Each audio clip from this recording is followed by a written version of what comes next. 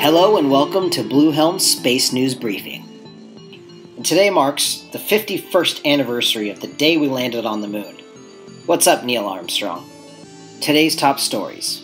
The United Arab Emirates celebrated the launch of its first interplanetary mission, according to Mars Daily. The long-anticipated blast-off of the unmanned spacecraft called Hope occurred at 6:58 a.m. July 20th from Japan's Space Center. It is expected to reach Mars's orbit by February 2021, marking the 50th anniversary of the unification of UAE. SpaceX launches the Falcon 9, ornate with an Anasis 2 military communications satellite, from Space Launch Complex 40 of the Cape Canaveral Air Force Station in Florida today. The Anasis 2 satellite is billed as South Korea's first military satellite and was built by Airbus Defence and Space. It is designed to, quote, provide secure communications over wide coverage, according to Airbus.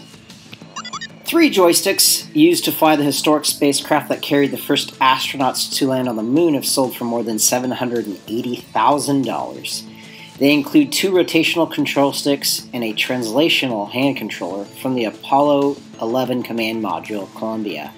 They were offered at Julian's auction in Beverly Hills on Saturday, 51 years after the first lunar landing. Imagine a world where someone has your personal credit card information. Imagine they purchase 1,000 feet of yarn, leaving you the bill and the headache of refuting charges with your bank.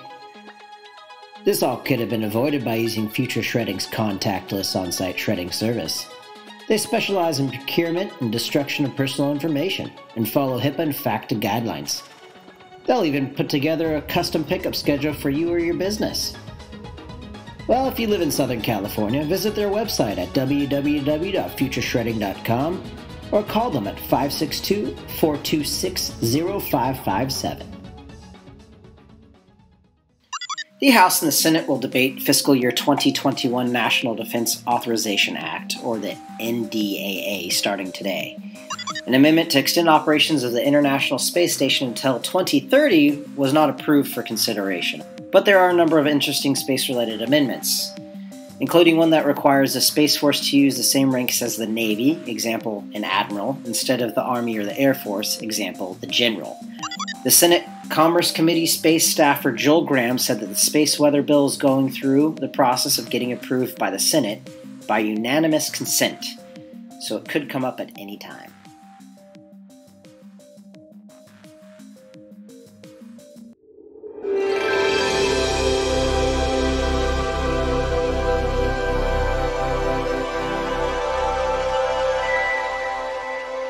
Blue Helm.